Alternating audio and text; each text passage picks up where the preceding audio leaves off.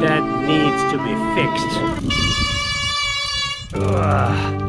Silence is all I need. So, time to take care of another noise problem. That kind of noisy brakes in the dry is definitely not acceptable, but it's very much fixable. Noisy brakes in really wet conditions is not that unusual, and although annoying, it usually doesn't affect brake performance. However, in this case, apart from the horrific sound, I get chills just thinking about it, the brake performance was also heavily reduced, and that tells me that the brake pads and rotors actually got contaminated. I'm pretty sure that the contamination was carelessness on my part. I was cleaning my pistons in a hurry and I wasn't thorough enough wiping the calipers clean before I put the pads back in, and the ride after that was a wet one with a lot of standing water, so I think all that water spray mixed with the brake fluid and contaminated both my pads and my rotors, and it happened both on the front and the rear, so I don't think a dirty drivetrain was the cause this time, but that is also a possible way to get your pads contaminated, especially in the wet. A temporary fix out on a ride would be to like haul ass down the downhill and heat up those brakes, but even if that silence everything down, it is usually only a temporary fix, and the brakes will sooner or later start howling again, and also it doesn't really fix that weakening of the brake power. So the following method will hopefully fix this issue permanently, and the first step is to take care of that brake rotor. So let's get dirty and then clean and quiet. After experimenting a few times with different degreasers, rubbing alcohol and stuff like that, I have come to the conclusion that nail polish remover or acetone is what worked best for me in this scenario. It's really effective for this kind of cleaning, and it's cheap as hell, and every self-respecting man has a bottle of this laying around, I'm sure. So I simply pour a bit of this nail polish remover into an old cut up t-shirt and start rubbing the rotor as thoroughly as I can on both sides. I've tried Scott paper towels in past videos, but they pretty much get torn up in no time, so definitely recommend some kind of rag, or like in my case, a cut up old t-shirt works perfectly for this. I think it's actually easier to clean the rotors while the wheel is on the bike. That would also minimize the risk of getting the nail polish remover dripping down into the wheel bearings, but I decided to take them off for the sake of this video. If the rotors are really nasty, then I would probably remove the rotors completely, so I could be more generous with the nail polish remover without worrying about it getting into unwanted places. Doing a half-assed job on the rotors, especially when you suspect the pads are contaminated, would most likely lead to similar problems down the line, so I'd rather go overboard with the cleaning here than to save a few minutes. If the rotors are totally nasty, there's also the option of sanding the rotors themselves, but I never needed to go that far. So I will continue to clean the rotors until I see that it doesn't leave any more dirt on the rag or t-shirt. I'm pretty happy with this result. Again, it's easy to forget the back of the rotors, so definitely double check that just to be safe. So let's move on to the brake pads. Taking them out of the calipers and inspecting them, I can see that they still have a lot of life left in them. If there would have been a lot less compound left, I probably would just have swapped them out for a brand new set of pads, but these I should definitely be able to squeeze some more miles out of.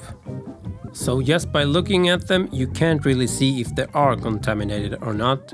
From my experience, used pad looks more or less like this, but I can see that they have some shine to them, like they are glazed, if that's a correct word to describe it. I only use organic pads personally, and what I'm looking to restore is the original bronzish looking shine that they have when they are new. If you use sintered or metal pads, I think they have a more silver metal look to them. It's been so long since I used any of those, so feel free to correct me in the comments. So I will take care of these pads in two steps. First, I will clean them with the same nail polish remover that I used on the rotors. Then I will also sand them down with some fine grit sandpaper. The reason I want to clean them before I sand them down is that if they are contaminated with oil or chain lube or something else, I want to remove as much of that before sanding them, as that could just end up being sanded down into the compound, if that makes sense. And that could mean that they would just start squealing again as soon as I break them in. So I will not hold back on nail polish remover,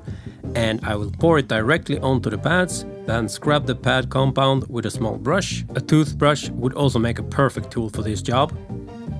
Once I'm happy with that, I just lightly wipe them off with some paper tissue. The nail polish remover evaporates really quickly anyway, but it will at least remove some loose particles. Then it's time to sand them down, and I will simply put a piece of fine sandpaper down flat on the table. In this case, it was 320 grit sandpaper. So when sanding this down, I will try to hold the pad flat or parallel with the sandpaper to get a nice and even surface. But if I see that one side of the pad doesn't get affected, I will angle the pad a bit just to make sure the whole surface gets sanded. I won't take off a lot of compound, I just want to get rid of that glazed little surface that's on the top. Comparing the sanded pad with the unsanded, you can see that the sanded pad now has a bit more bronzy shine to it. It's very similar to a brand new pad. So that's what I'm looking for when sanding these pads. Then I just need to take care of the other pad, and once I'm happy with both pads, I will try to remove any dust left over from the process with a paper tissue or the clean part of that t-shirt. So that's both the rotor and the pads taken care of. I'm pretty happy with this result, and I should be able to get a few more rides in on these, and hopefully they are back to their quiet selves again. Fingers crossed. Since I already have the pads out, I always take the opportunity to clean up inside the calipers, and depending on how the pistons move, I would clean them as well, as I did in this case. I've done another in-depth video on cleaning the pistons, so check that out if you are interested. Links are up in the corner or down in the description.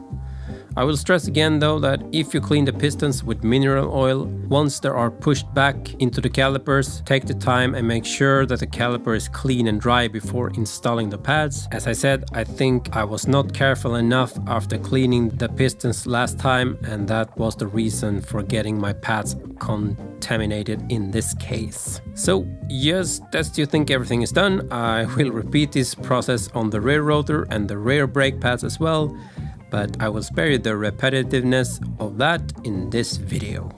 So instead, let's jump out and see if these pads and rotors are a bit more quiet sounding.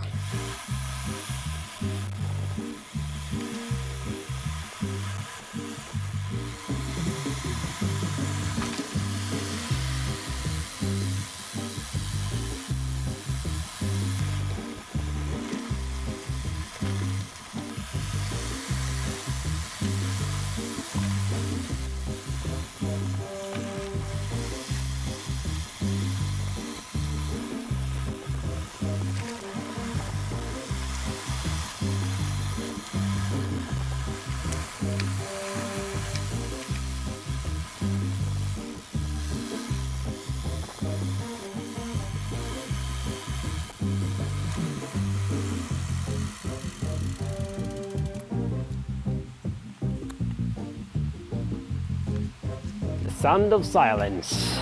Don't let your brakes squeal like crazy. Fix that stuff. Now remember, if you do this, you basically reset the pads and the rotors to its original state, so they need to be broken in again. And I've done a video on breaking brake pads up here probably.